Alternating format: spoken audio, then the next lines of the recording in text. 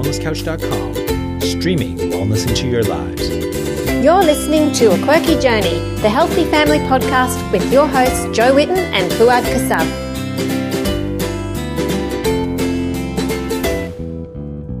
Guys, welcome to A Quirky Journey. Today we have a special guest with us, my good friend Marcus Pearce, and of course our co-host Jo Whitten. Hi guys, how's it going?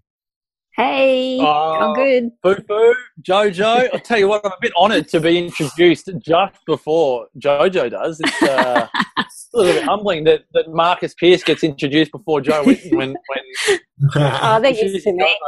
It's a Middle East hospitality thing. Like I have to say, like you have to honour the guest first. Oh, I thought you were going to say the man first, and I was going to say, hey. Yeah, that's where I thought he was going as well, John. I was like, hold on a minute here. Like, yeah. We have this reputation. Recording again. But, you know. We'll have a fight on there.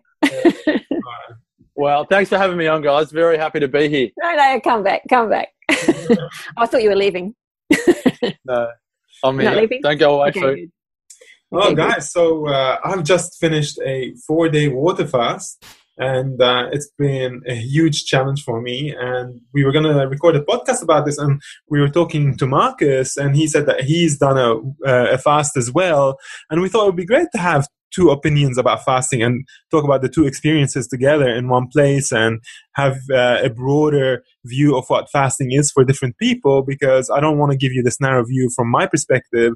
So Marcus, thanks for coming on the show, and thanks for being open to sharing your experience about what is sometimes a difficult topic for people to talk about, because for a lot of people, and we've had a couple of comments when we shared this on Facebook, calling it starvation, and I think there's a lot of misconception around fasting and what it is for the human body, and we'd love to sort of talk about it from both perspectives. But let's kick it off with you, man, because you did it first. Tell me, when was it that you did your fast?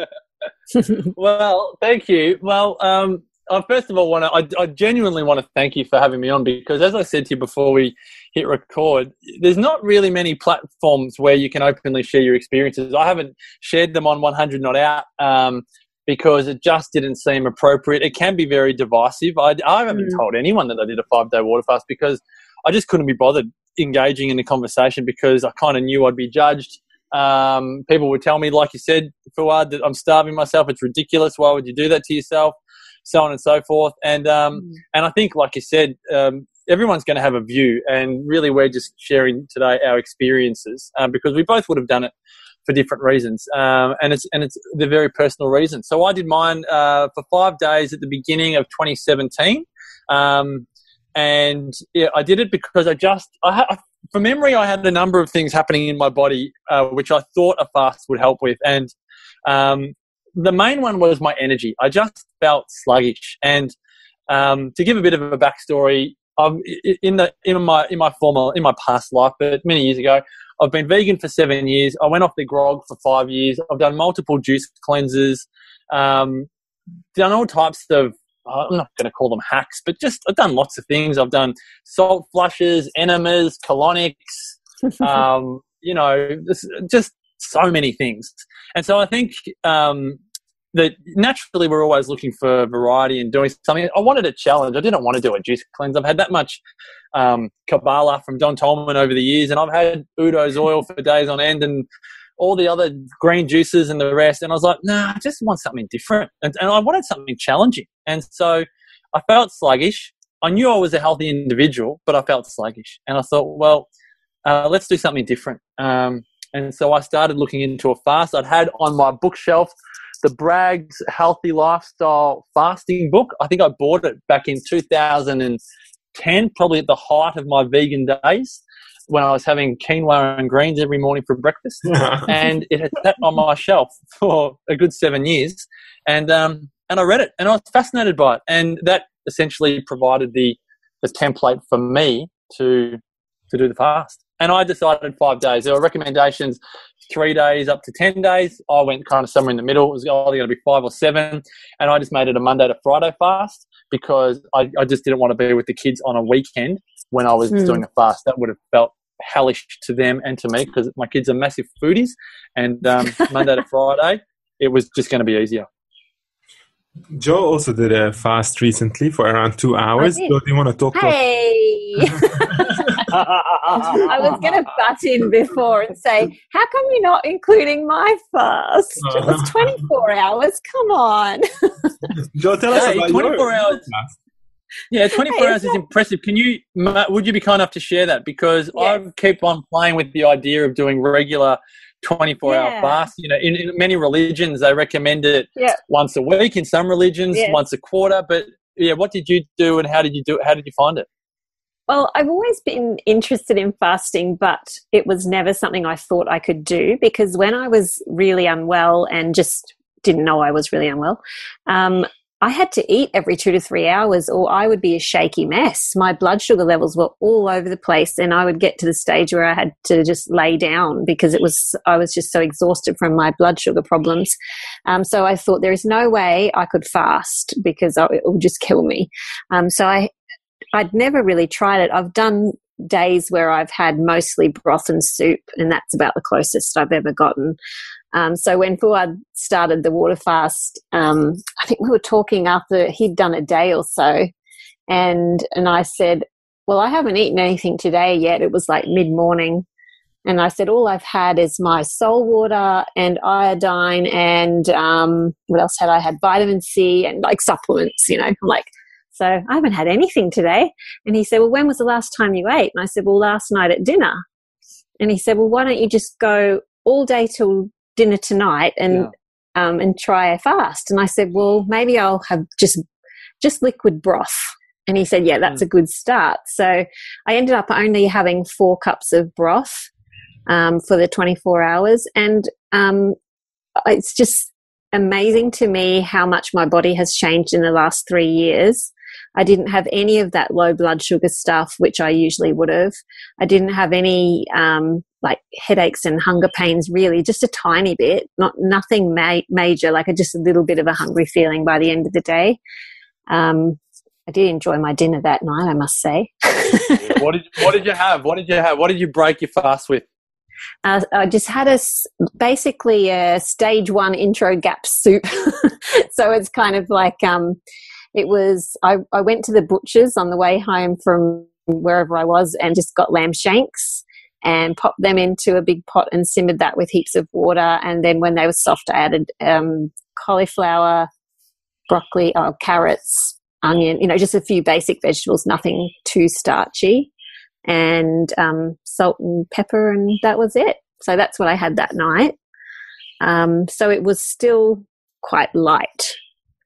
But I was quite proud of myself because I thought, you know what, I could actually do this for longer, and I've never done it in my life. So I knew I couldn't complain to Fouad because he was on a water fast. So I just had to try it and not complain. And I was like 2.5 days into my fast as well. It's not like I just started mine. So yeah, there's so many directions. I mean, I think this is a great conversation. There's so many ways that this can go. But Fouad, why don't you share your experiences? Sorry, I don't mean to sound like the host here. I know I'm the guest, but I'm just conscious that Joe and I could bang on and Fouad won't get a word in. That's Fouad, right. You're the most recent faster of the group. Let's hear about your experiences. In detail. I've had a long history of intermittent fasting. So ever since I started eating a low-carb paleo diet, it's been very easy for me to skip up to 24 hours of food. It's no problem. So whenever I don't feel like eating, I don't eat. So quite often 16 hours of not eating is normal for me. And I just go with my appetite and how I feel. And this kind of fasting is called intermittent fasting. So it's not really scheduled. It's not regular. It doesn't happen all the time. It's not like you go for extended periods, but it's intermittent, as the name suggests. So and that's what I've been trying to aim towards. Yeah. This kind of fasting is, there's a lot of studies now linked with longevity, hormonal control, clearing up cellular debris, all that kind of stuff. And I do feel the benefit of that. But to be honest, the water fast in a very, very short period of time has far outweighed the benefits of intermittent fasting for me very quickly. So I can see very quickly what the difference is. And I'll share that too. Now, the reason that's what I think we want to know is exactly how is it? What's the difference? Intermittent fasting. Yeah. So, I'll get to that. But I'll share as to why I'm why I did a 4-day water fast. So, as you guys know, like I'm a caveman born into the year 1980. So it's not really like I don't feel I'm in the right time or place to actually be. So I'm always trying to be closer to nature and to explore more the wild aspects of myself and to see what this body is capable of, especially after being born with a lot of chronic illnesses and having all these issues that I've had with obesity and blood sugar control and acne and eczema. I've always wanted to see what this body is capable of if you gave it the ideal human conditions that it was born to deal with. So fasting has always been something that I wanted to do. And I also know from all these traditional cultures, whether it's a religious or a cultural thing, people have done wilderness fasts for thousands of years. And it's in the Bible, it's something that they do in Islam, they do that even in Judaism and any kind of hunter-gatherer culture. When they want, for instance, to transition a young man into adulthood, they'd send him off to the wilderness for a fast and then he'd come back. Mm-hmm. And the idea is that all the weaker aspects of the self, the childlike behaviors that are lingering within the human being that he's not being faced with, they start falling off in that kind of fast because there's nothing to run away from. You can't run away from anything in that kind of situation. You have to sit in one spot. You have to contemplate your life. And the body is in this kind of survival mode, so there's no inputs coming into it. All you can do is to deal with yourself. And it's a time of difficulty. It's an ordeal for the person, but it's a hormetic ordeal. So hormesis is the idea of what doesn't kill you makes you stronger. And it's the kind of thing that happens within a gym environment. You go and you do your exercise and it causes a stress on your body, but then that stress is beneficial. Even though you've stressed it, after you recover, you're stronger. And this is the whole idea. And I was telling my friend the idea of a wilderness fast, and he goes, but why would you do it? He goes, why would you do something like that? I mean, of course you're going to come back stronger and better and every way, but why? But why would you do something like that? And I started laughing because that would be exactly the reason why I would do it, because I want to experience what our ancestors have done traditionally for a long period of time, something that they thought was difficult but worthwhile. And I've booked myself in for a wilderness fast in April this year to go and do this actually near Coffs Harbour in an area called Glen Ray. And it's an organized wilderness fast. It's in an American Indian tradition, but it's not really specific to a religion. So there's no religious dogma from anyone on top of it. So it's open for anyone who wants to try to do anything in that and just be with themselves in a safe environment in the wilderness. And I was freaking out about it because I have a primal fear of the dark. I've never actually spent any time in the wilderness without any cover on top of me, without any tents or anything like that. And that's what would be happening then.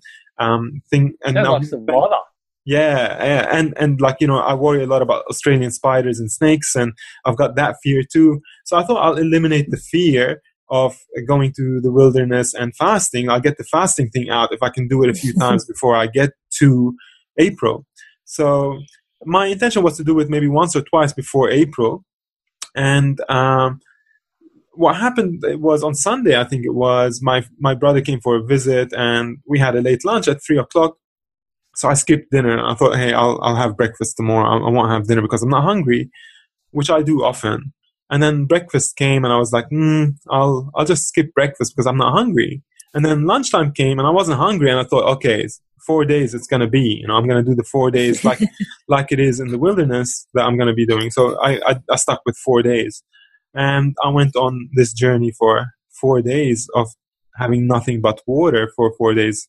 And I foraged my own spring water from a local spring here because I wanted to use the highest quality water. And that's all I had for 4 days was just water. And it was definitely a big challenge. But Marcus, let's go back to your story. No. Let's carry this on. So what were you expecting? What were you expecting from the fast? So once you decided you were going to do the 4 days, what were you expecting was going to happen to you? I want to know that. What were you hoping for?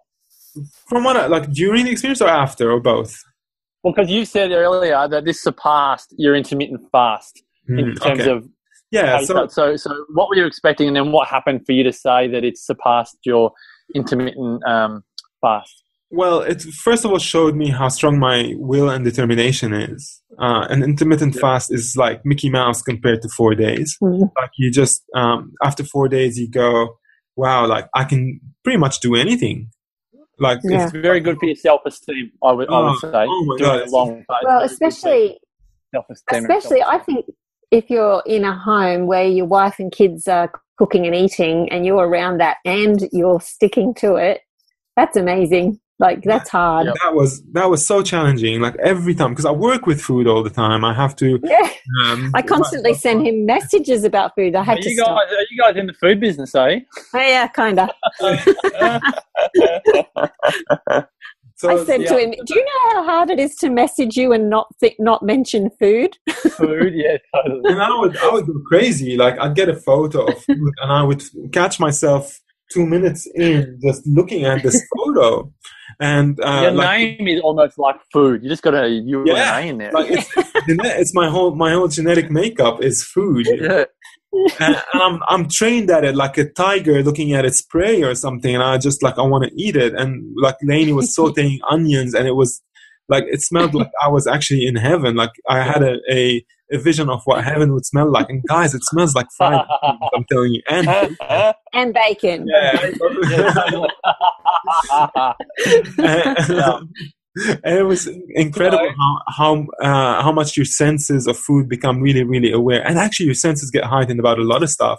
But it was very challenging. What surprised me was I didn't get the blood sugar fluctuations that most people get. They tell you that you feel like really hungry. I felt zero hunger for 4 days. Not once did I feel actually any physical hunger. I felt the symptoms of hunger, which is fatigue and brain fog and difficulty moving, especially on the third day. That was the most difficult part. Then the fourth day I recovered and I started feeling better. And then by the end of the fourth day, I started eating and things started going back to normal. But what happened was my eyes are clear, my skin is clear. I honestly look like a year younger. I've lost weight. I have more energy. His wife said he's glowing. Yeah. I really am. She said, "Go take your press shot now because I don't think quick like that ever again." And I started laughing, and so that was really the just the amazing experience itself was how I was able to get through it, how my body was completely fine to operate without food for 4 days, something that, a lot of us will eat maybe 6, 7, 8 times a day, like between meals and snacks, and to be able to go without just feels like you've been released from this kind of habitual pattern that you haven't really looked at it deeply, whether it serves you, whether it's something that is actually good for you, whether it's innate to you. And now, as I'm starting to recover, I know then within the next couple of days, because now I'm eating really small portions, but a little bit more often, because if I eat a lot, I'm feeling sluggish. So I'm having to keep my amount of food smaller.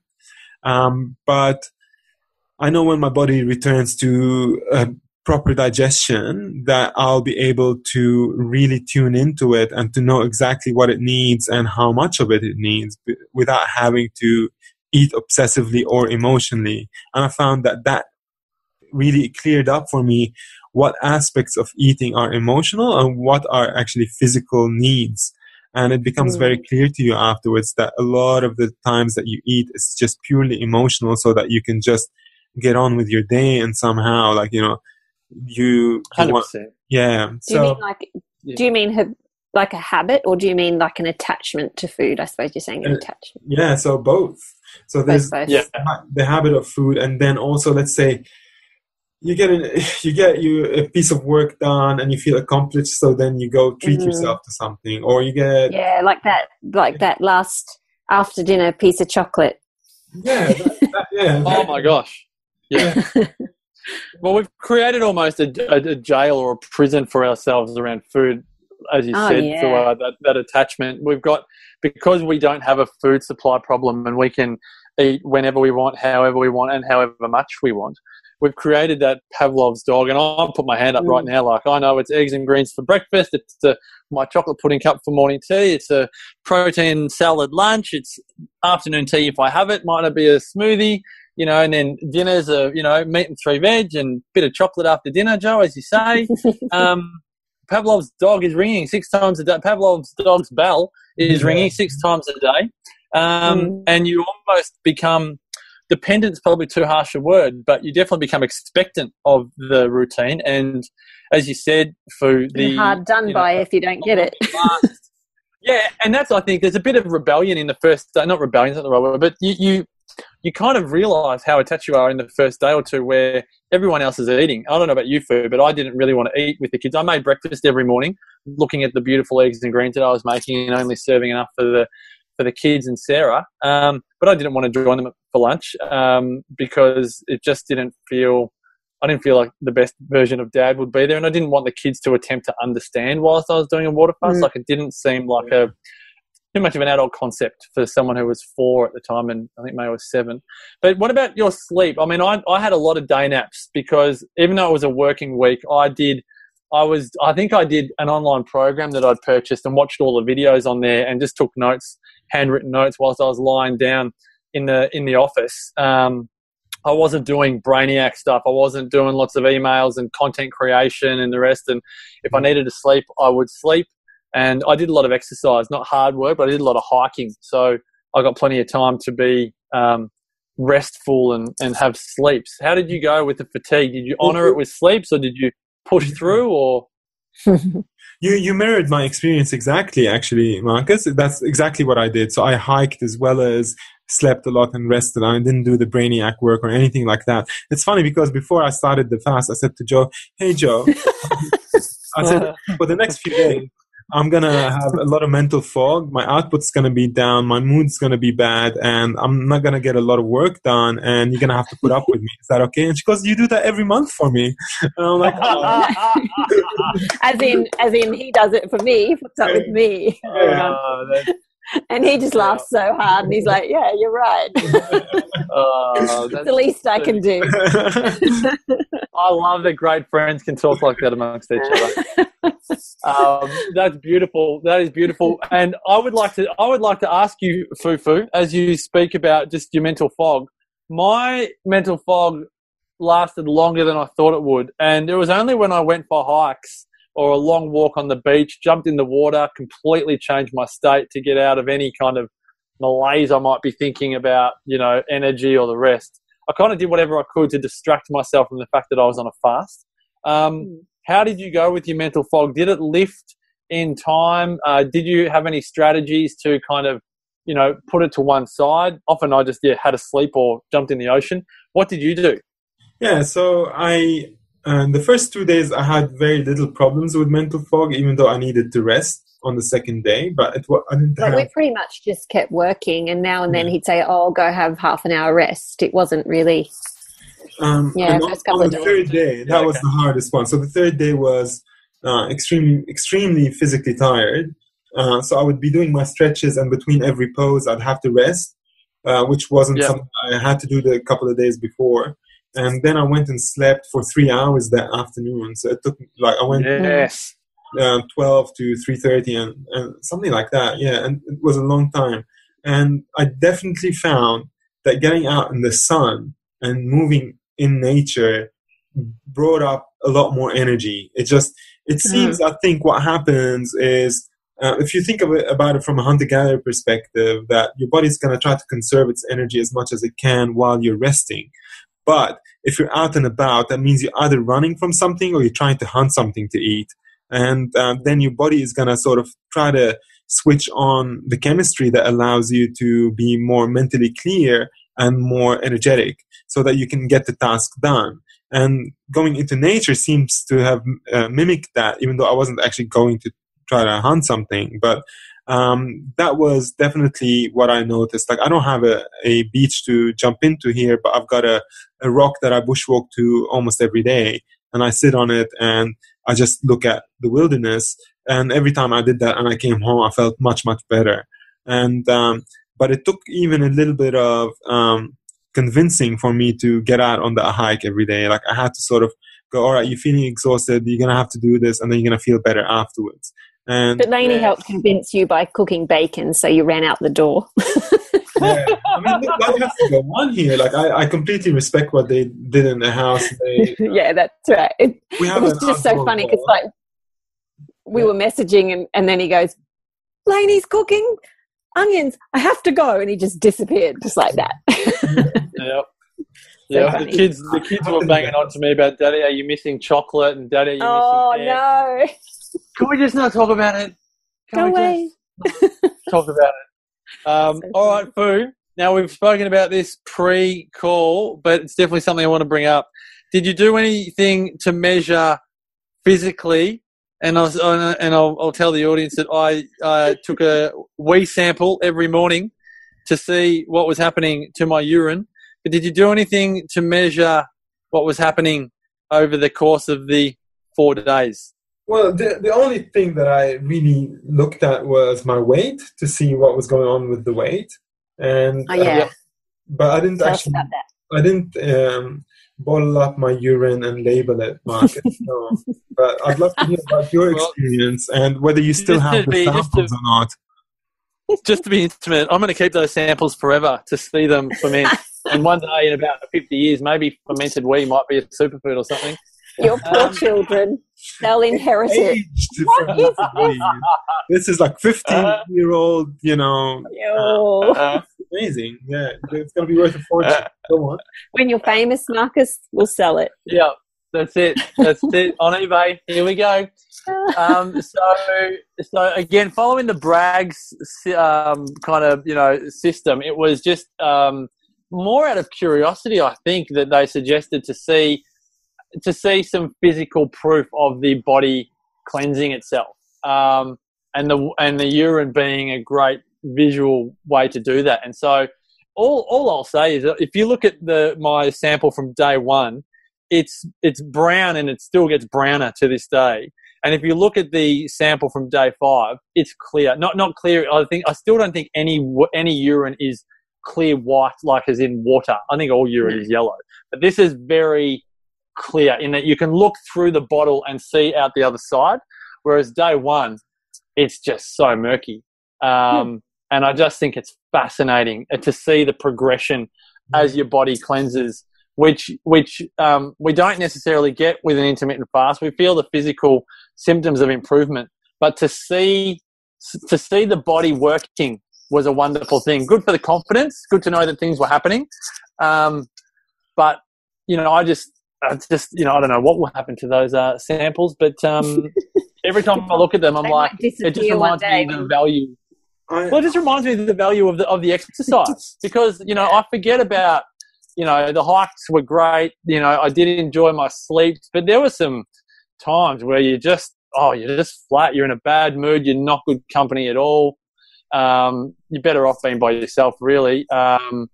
And it was just, it's just a good visual reminder to do it. But did you have any problems sleeping at night? I don't think so. I know when I first met Sarah many years ago, 13 years ago, in fact, when I was smoking and drinking and eating the sad standard Australian diet, I had night sweats like every night, and I just thought that was quote unquote normal. But now I recognise, that was definitely a sign of toxicity, inflammation, and the rest. I don't remember if I had any night sweats as my body was detoxing. I just remember from this 5-day fast that I did have a day sleep probably most days, and as you said, for sometimes 3 hours, sometimes an hour. Yeah. And I definitely noticed, I've got a bit of a chubby belly, so to speak. I definitely noticed that was reduced.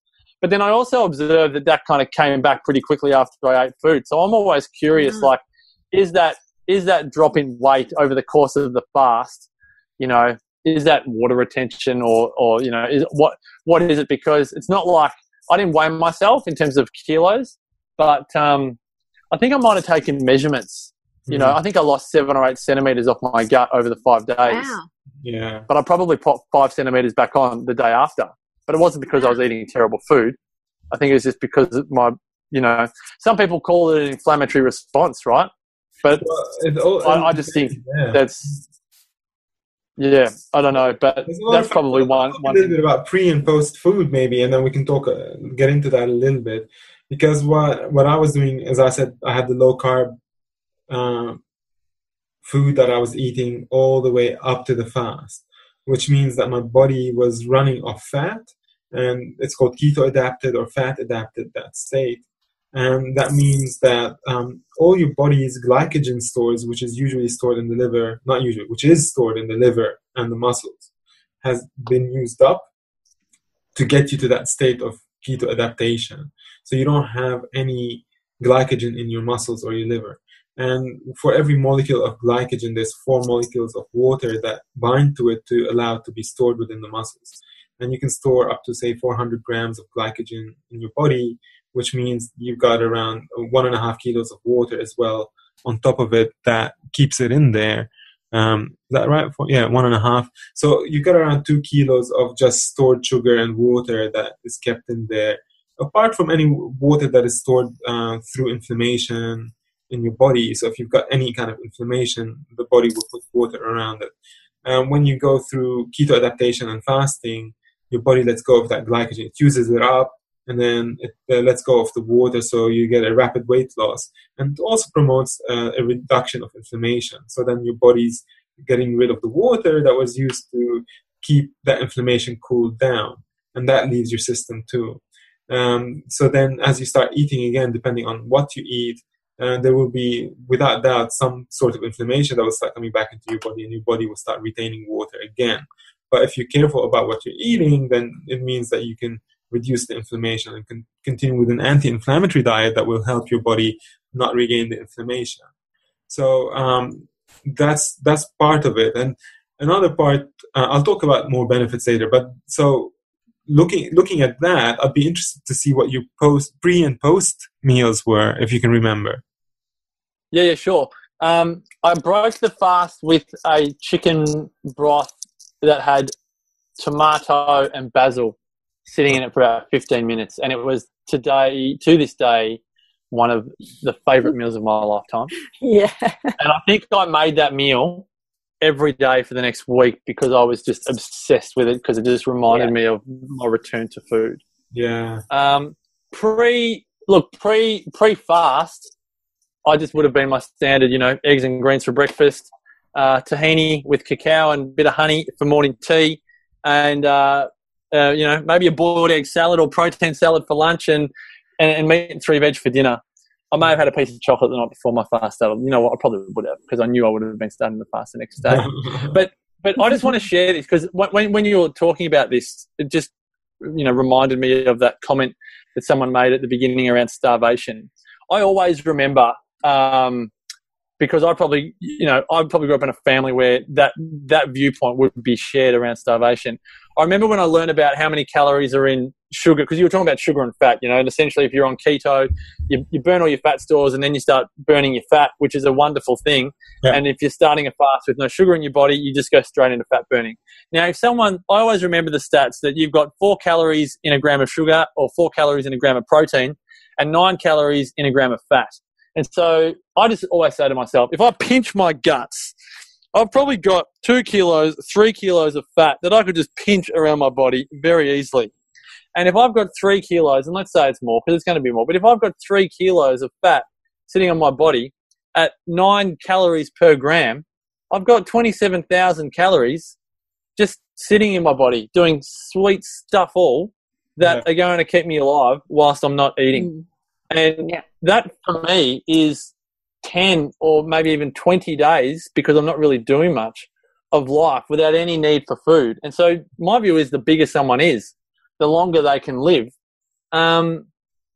without food. You can survive. Yeah. Because they've got so much fat to store. It's that whole bear that goes into the cave for winter or whenever it is. They go in there as fat as buggery because they've been eating for a whole season.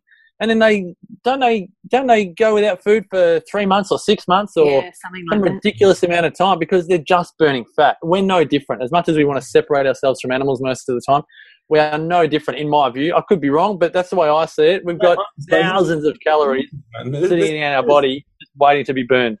It gets even better than what you're saying, because you're pinching your belly and you're looking at what's called the subcutaneous fat, which is the fat between the skin and your muscles. So that fat is actually not a problem for people. This is the inert fat. It doesn't cause any chronic health issues for us. The problem is the fat that you can't see, which is the visceral fat. It sits between the muscles and the organs. And that one, you don't know it's there.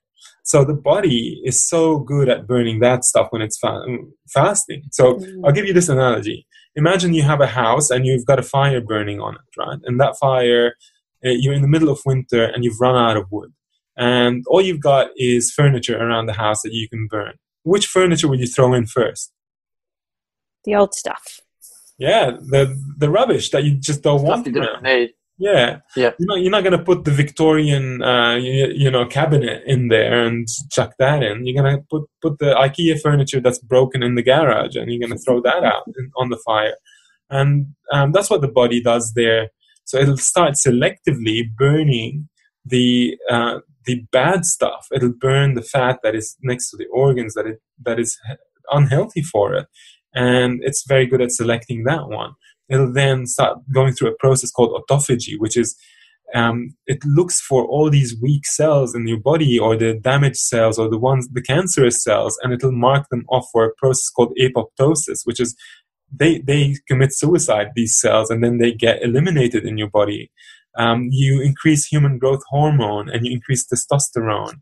It's an incredible, incredible thing. So apart from the fact that you're just burning the fat in your body, which you have almost an unlimited capacity to do for a long period of time, as long as you've got fat on your body, then all these things happen as well hormonally, and your body promotes the production of stem cells. And then as your organs have shrunk, for instance, your liver, which contains fat in it, and a lot of people have something called non-alcoholic fatty liver disease, which is when the body has been subjected to too much fructose, and the liver has to store it, and it gets like a fatty liver from alcohol, but gets it from fructose. The fat is stuck in the liver. The liver starts reducing in size, and it gets rid of that fat that's in it, burns that for energy, and also detoxes itself. Coming from there, when you've come back from the fast and you're putting only the best stuff in your body, and your stem cell production and your testosterone is peaking, then you're rebuilding your body from the finest material you can. And you've got like a brand new body with like stuff that's made from fresh stem cells. It's incredible, so. You're making me want to fast again. Yeah, I might get a 5-day fast. This is the cool thing about it. Like you just become brand new. You don't look younger. You are younger. That's what happens. And then that promotes longevity, of course, because you're not dealing with cellular debris that's staying in your body for decades at a time. You get rid of them. And it also reduces tumors in the body. So that's what I want to know about. Yeah. So Joe, we'll get someone to talk about that as well. Yeah. How fasting does these things and how long to fast to achieve certain results. And how long thinner people can fast and stuff like that. Yeah, but Marcus, look, he's a good example. Like I've lost weight. I know I have because I've had weight to lose. But Marcus is a skinny guy. He's tight. 72 kilos, I think. He's tight. I can carry him like with one arm. You could carry him. Yeah, you could definitely carry him. You need to mention how much weight you lost since Christmas, Fouad. Oh yeah, so like before Christmas, I wasn't feeling well, and my eating habits had sort of gone to the side, and we've been doing a lot of experimenting with the Christmas ebook, and so that had a lot of sweets stuff, and you get on the carbohydrate bandwagon, and you can't get off it. Like you just keep going. Yeah. Melbourne. When I got back from Melbourne, I was definitely struggling after all the carbs down there. Yeah. Yeah, same. Yeah. So you notice it very quickly, don't you? So I went up to 103.3 kilos, and yesterday I weighed myself at 95.6. So there we go. Yeah, but that wasn't from the fast. So when I started the fast, I was at 98.8, and then dropped after the fast. Yeah, to 95.6. So, but it was because you were working on it with the keto type. That sort of brought it back down, and then the fasting really accelerated it, which is great. Because I want to lose more weight because I want my body to be lighter and freer. But I'm more excited about the fact that I've got, for instance, some old eczema on my legs, which I used to be covered with this stuff. I only have a little bit left on my legs, but that's cleared up. I have some old wounds that have been there for ages, and they've all healed.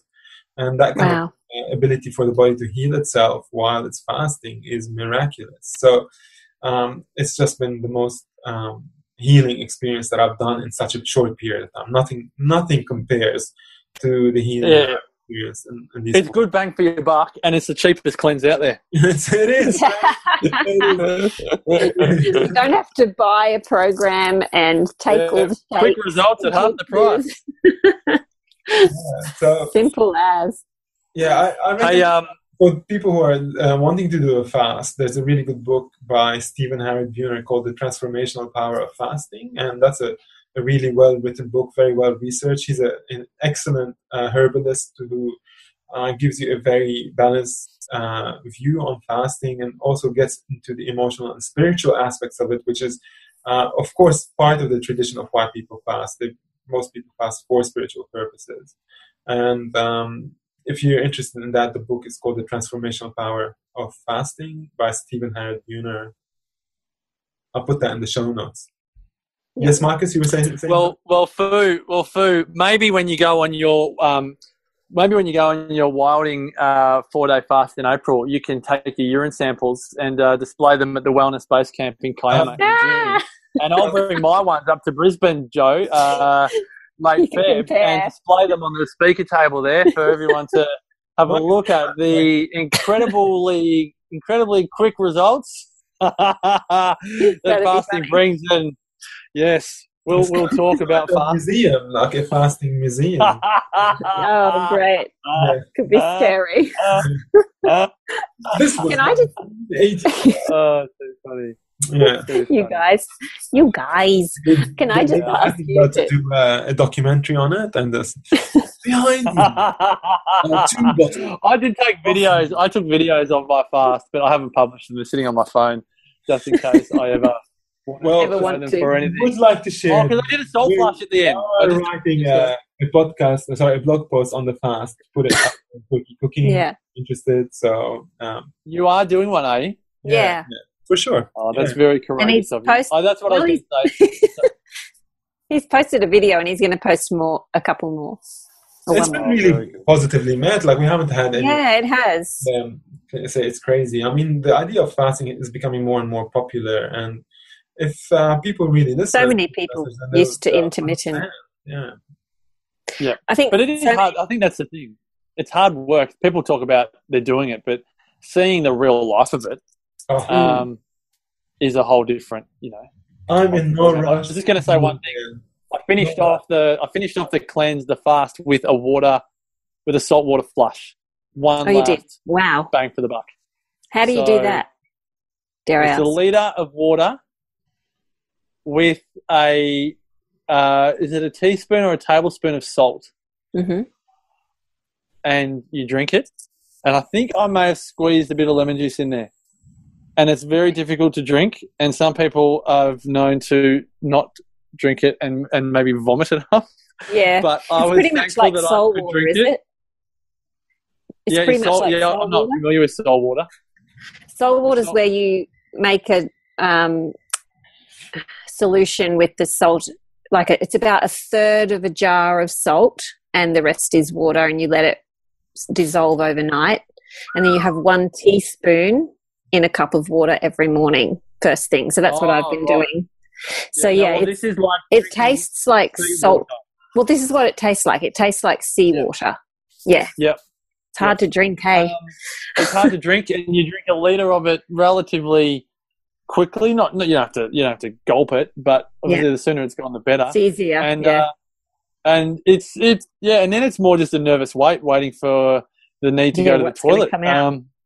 because I did, and I think, and I don't mean to boast, but I think it's the funniest podcast I've ever been involved with, where I shared my experience of my first saltwater flush, and I was moaning like I was a pregnant man about to give birth. Oh, wow. And I was just in a world of pain, and Sarah couldn't help but laugh because my pain threshold is so much less than Sarah's because she's birthed 3 babies and she's amazing. But I was carrying on like a pork chop, having drunk a litre of water, not knowing what was going on in my body. But I'd done it the first time on a full stomach. So the key with the saltwater flush is take that litre of water on an empty stomach. And obviously I'd been fasting for 5 days, so that was easy. But the first time I did it, I think I just disrespected the request for an empty stomach. And I did it straight after dinner, and it was... Okay, so don't do that, right? Well, they say with salt water, it's in the morning on an empty stomach, 1 teaspoon in a cup of water. Yeah. Yeah, 100%. 100%. I wanted to quickly ask you guys about liquid fasts, because for a lot of us, we need to work up to, if we're going to do a water fast, we kind of work up to it by practicing with liquid fast. Great question. Can you explain what you guys have done in that area? I know some people juices or broths or a bit of both. I have more experience on that than I do, because I've only done like a liquid fast for 3 days, maybe 7 years ago, and I don't even remember. I remember I was just drinking like miso soup and apple juice. But but I remember it was fine, but my teeth got really furry because I think the sugars in the apple and the bacteria in the miso, having babies. You grew green teeth. Yeah. Every cleanse or every fast is different. You just have to really ask yourself, what do you want? Yes. Like my first thing was a diet. When I met Sarah, I just ate terribly, and then so she wanted to do like all organic food for a week or something. And I remember I got half a day in, and I was back on the cigarettes. Like I couldn't. I was just like couldn't do it. Like, well, I could have, but I was clearly, my will was not as strong as it is now. And then it was like, okay, that annoyed me that, it was not good for the relationship because we had a massive fight. We'd spent all of this money on food. We'd been going out for about a month, and her, Sarah's new boyfriend had just gone soft on a diet. It wasn't even a cleanse. It was healthy food. And then I think it was like, so that kind of, built in a determination to do something properly. So then I think Sarah and I were at a Tony Robbins event, and they were doing like a 10-day challenge, and that was just no meat for 10 days. So that was just one step up. It was just, I was still having bread and all types of things, but it was just no meat for 10 days. But that felt like a really good achievement. And then after that, there was a step up. Then after that, there was a step up. Then it was, vegan, and then it was no grog, and then it was a juice cleanse, and then it was something else. So I think that the key is, as you kind of intimated there, Joe, is you've got to work your way up and don't try to be a hero. So. That's stupidity. That is just that's what I was thinking we should tell people, Hey, Marcus, how did you end up quitting the cigarettes, though? I'm really interested. I know it's sort of a bit off. I was smoking 3 cigarettes a day, and the only way I could really do it was to say it's not a little small habit. It's 1,000 cigarettes a year. It's 10,000 cigarettes a decade. And if I'm going to have children and I'm madly in love with this woman, I don't want to set the example of smoking 10,000 cigarettes in my child's first 10 years of life. It's just disgusting. And I just had to remind myself of that every time I felt like a cigarette. I still, to this day, love the idea of a cigarette. I love the idea of a cigarette because I can have a great chat with my mum with a Scotch and Coke and a cigarette, but I'm not going to have a Scotch and Coke. I'm not going to have a cigarette because if my kids see me doing it, what am I going to say? Like, it's just so incongruent. It's not funny. But it doesn't mean I don't like the idea of it, but there's no way I'll do it. Isn't it funny how we all change once we have kids? They change us. Yeah. Same thing with you too. It's good accountability. Great accountability because they see everything, even the stuff they don't see with their eyes, they see with their hearts and their souls. So I just think, and I can't lie to save myself. I cannot lie. If I've eaten a piece of chocolate and they go, Dad, have you had chocolate or I smell chocolate? I'm like, yeah, I always smell of chocolate because I'm always eating chocolate. That's just the way it is. I can't lie about it, That's just what happens. Love it. Anyway. Yes. I've enjoyed this chat. Hold on, I haven't finished because I've got to talk a little bit about how I broke my fast so I can finish the whole thing. Yes. Yeah, sure. So, I actually ate 2 hours earlier than I should have, because I needed to go for a drive to get my phone battery replaced at the Apple Store. Ah, you didn't tell me that. Well, I didn't intend to. I sort of had a thermos with me with my soup that I'd made earlier during the day. I was going to take it down, but I really didn't feel like I was going to be able to drive. And Lainey looked at me and said, "Can't drive." I said, "Yeah, I know." She goes, "Why don't you just eat now? So you're only 2 hours away, man. Just eat it now. Go down." That is smart. That is smart. And that's the you've got to remember to be flexible with these things. You have to be. So definitely helped me to have someone with calories in their body to remind me an ability to make wise decisions at that point. So guys, don't operate heavy machinery while you are fasting, including cars. So I'd made bone broth earlier during that day, and I made my own coconut milk, and I added those two together with some kaffir, lime, garlic, and lemon juice and salt, and that was my first meal. And then after that, came back home. I added a little bit of that gelatinous meat, just a little bit of it, because I felt like my body can handle a bit of that. I was craving the protein, like my body just really needed.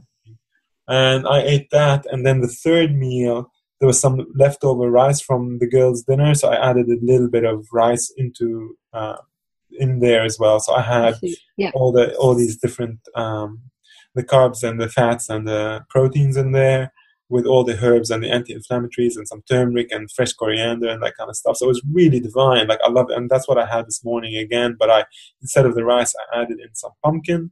And that's what I had for breakfast. And so that was how I'm breaking the fast, still making bone broth be the basis of everything. And then adding all sorts of easy to digest things on top that are super well cooked and super soft. So very much like gaps, apart from the rice that I've had a little bit. So nice. I'm trying to stick to I've been doing low carb for a couple of weeks now, and ever since after Christmas, and I'm really trying to work back, reducing my carbs and doing intermittent fasting. So I'll see how I go, but there's a few things I'm trying to clear up with my health. So this has been helpful for me. Yeah, good. Well, I hope that it's giving you some kind of momentum here to keep going. Yeah, definitely. It doesn't sound as scary, when you talk through it. Like I was keeping a close eye on you. I was like, how are you feeling right now? Start on a Thursday if my experience is anything to go by. Because if you fast Thursday, Friday, and then the worst day is the third day, Saturday, you can. Then you don't have to work. The first 2 days. Well, my whole thing is this is just personal. It's a personal view. It's a personal opinion. But I just don't feel it's a good idea for people to work. I mean, you're working from home, so it's different. Yeah. But if you're in an office environment and you've got expectations, or you've got quotas to meet, or you've got staff to manage, or products to sell, I'd be doing a fast on your annual leave, or if you're really going to, whatever. I don't want to say take a sick day or a sick week, but you know what I mean? It's not a time to have, you don't fast when you've got major responsibilities. No. I was not the best dad in the week that I was fasting, but there was no expectation on me to do, I made breakfast every morning, and I did sleepy time at night, reading kids' stories and the rest. But when I say I wasn't the best dad, I was a bad dad, but I wasn't, thankfully we had no major needs. But you know what I mean? It's kind of like I was absent. It was like being away on business. So I don't think it's wise to put any expectation beyond the fast. The fast is a priority, and if you're going to do it, I wouldn't be doing it. With the added responsibility of having to, like you said, for driving in traffic, getting to work, having those stresses. Some people have done it, but it's definitely not the way I'd be doing it. No. Yeah. Well, you need your body to rest anyway. You've got to. You've got to be able to just go have a sleep if you need to. Yeah, and there were some times when I'd go to sleep at 10 in the morning, and I'd woken up at 6 or 7 that morning. Yeah. Your body doesn't. You can't prepare for when your body's going to say, "We're doing some heavy cleansing right now." Completely unprepared. It's completely like you feel on top of the world 1 hour, and then a couple of hours later, you're just like on the floor. You just can't move. Yeah. It's so weird. It's so unpredictable. And that was going to be my only other point, Phil, as you say this. I didn't have any. I thought I was going to have these aha moments, come to Jesus moments, where I was just like in this state of nirvana with these bright lights, and I just thought it was just going to be, the end would be this, because I kind of feel but maybe I was wrong. I feel the Bragg's book was kind of like saying you will just feel like you have just experienced heaven on earth during the fast. No. But I didn't have, any major, I had some good epiphanies in terms of my life and stuff, but I feel like I have them when I'm eating. But, I enjoyed the hikes. I wouldn't have gone on the hikes, but I would just say to anyone thinking of fasting, don't put some expectation on yourself that you're meant to have these major, incredible breakthroughs because you fasted. It's highly likely that you won't, and if you do, it's a bonus. You have to consider the setting with that kind of stuff. So if you are fasting in a meditative space, you've taken like a cabin in the woods on your own and there's no one there, and you're completely focused on whatever it is you're thinking about. Yeah. Whether if prayer is your thing or meditation is your thing around that, whatever it is that you do for your spiritual life, and you're doing fasting as part of it, they say that those things synergize. That's right. Yeah, that's a different, that's what I would say with my parents growing up. They would often do a fast for spiritual reasons and to really pray about something, and that it was a focused time where you could put other things aside and just think about that thing. And that's when I think, you may come to great decisions or answers or whatever that you're looking for, but just trying to rest and go through everyday life would be different, wouldn't it? Yeah. Yeah, 100%. Awesome. Well, this has been great. Thanks for the opportunity to share and talk. No, it's good. I learned lots. I've been learning lots from you guys fasting, so. Now, I'm just going to put a little plug in. I'm just going to put a plug in because I'm biased and I don't get to see you guys as often as you see each other. But, Joe, I'm very excited to be seeing you in Brisbane for the Wellness Base Camp. 1 month now. Well, yep, almost there. And we're going to miss through by a day or two, but I know you guys are doing some workshops in Brizzy a couple of days before the base camp. So, but I won't. I may see you, Fu. I may be up in Brisbane when you're there, but I do get to see you at the Wellness Base Camp in Kiama. Hey, you're welcome to going on in Brisbane later on, or is it where? Not in Byron. Can you tell us a bit about that one? Oh yes, with Bronnie Ware and Carly Nemo Shara Carruthers. That is Saturday, March 3, in Byron at the Byron Theatre, where Joe Whitten spoke. A few years back. That is called One Day in Byron Bay. If you go to onedayinbyronbay.com, and that is all about. We're often saying, one day I'll do this or one day I'll do that. One day I'll do a fast. One day I'll start a business. One day I'll do this. And we've really, leaped on that corny one-liner to say, well, this is that one day, and that one day is in Byron Bay.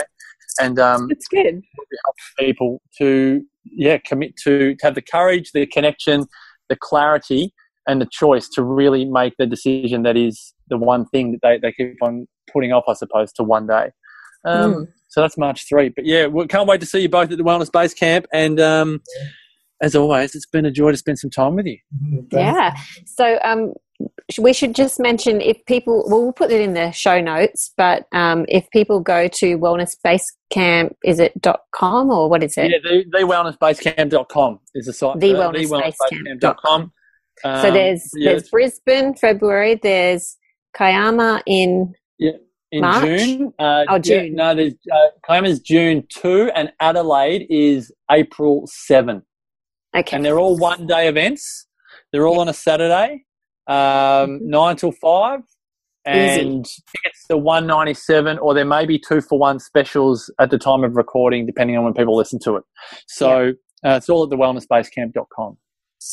Guys, come up and see me in Adelaide on the 30th of January. Dr. has invited me up to speak to his people and his community, which is quite a big deal for me because as I was on the paleo journey, I remember, I think it was 2013 when I started listening to that paleo show, and it was fantastic to have a local voice talking about paleo when I felt all alone in that world in Australia for 2 years before it became a big thing. And I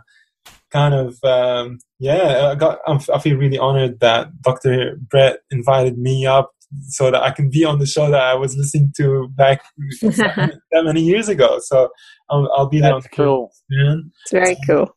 When I was still an IT guy back then, so a lot has changed. Look how things have changed. Oh, it's so cool. And then Joe and I are going to be in Brisbane on, was it 21st, 22nd of February? Yeah. February, for our classes. So you can see the links in the show notes, or you can go to quirkycooking.com.au/events and you'll be able to see the details there. So, you know what we should do, folks? At some point, this is not for we should have a season's pass to events. You know, like in sport, you get like a membership and you can go to as many games as you want. We should have like a season pass because there's so many wonderful things happening. There is. You can just you buy a ticket or a membership and you can just go to any event that you want across any of the Wellness Couch podcasters. Oh, that's a good idea. That's a good idea. You know what I mean? Yeah. It'd be very hard to work out, but I think it'd be a great idea. Well, the gym is the only problem. So I want to go to all those things. I want to go to see Fouad in Adelaide, get some quirky cooking tips at the classes in Brisbane. Might bring Sarah up. Yeah, do it. I'm half a chance to get to Adelaide Food, just quietly. I'm half a chance to get there. Oh, awesome, man. And I'm going to see if Sarah can get to Brisbane. So that'd be good. Anyway. Come. I'd love to see you there. We'll go out for some soda and scotch and whatever you call it. I don't even know what it's called. Scotch and soda. Yeah. Don't worry, you gave me one of those special drinks. I won't forget it, Foo, at the Go Vita annual conference. You corrupted me on one of your special spirits. It was nothing.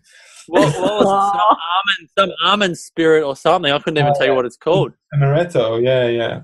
It's an almond liqueur. It's lovely. It's not something that you binge on. It's just something you take a sip of. And, no, we had a great, deep and meaningful, albeit with loud music behind us. We had a great, deep, meaningful for half an hour. Yeah. Great, deep, and meaningful, shouting into each other's ears. That was pretty much it. Fun and games. All right, guys. I'll chat to you later.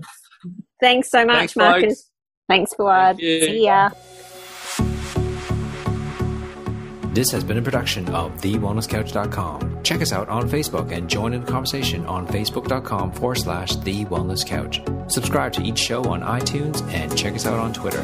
The Wellness Couch, streaming wellness into your lives.